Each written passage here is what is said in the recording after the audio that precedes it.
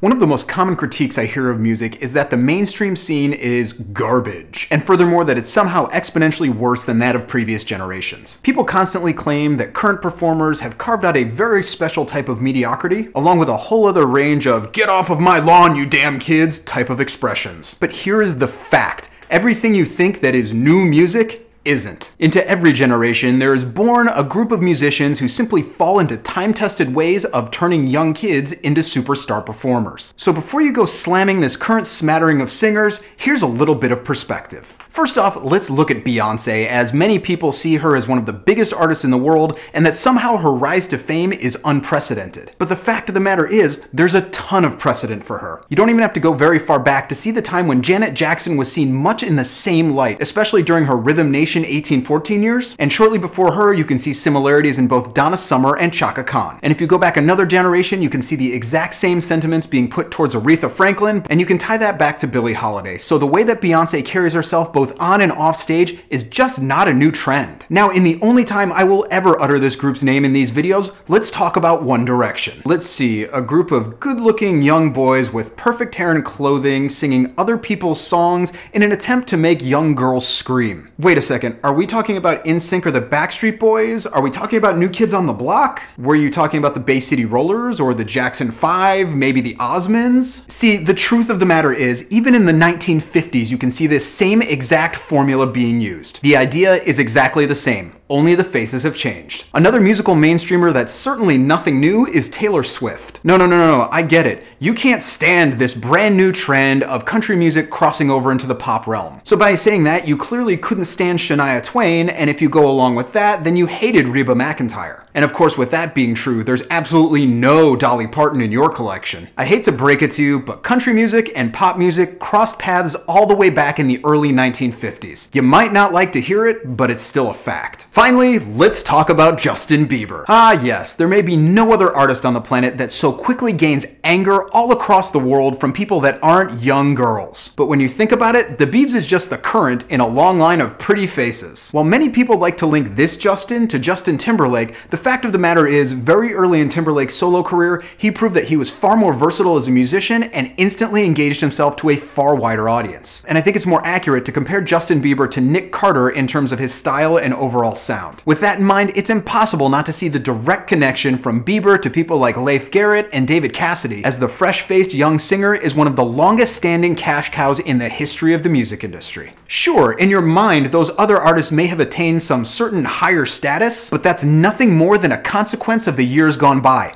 Believe me, in a decade and a half, you'll see the Biebs the exact same way. So in the end, when you inspect the long history of music, you'll see that the trends rarely change, just the faces. And for those who like to look down on the current generation of music as somehow less talented or less original, remember, this is almost exactly like what you were listening to in your teens. Get a little bit of perspective.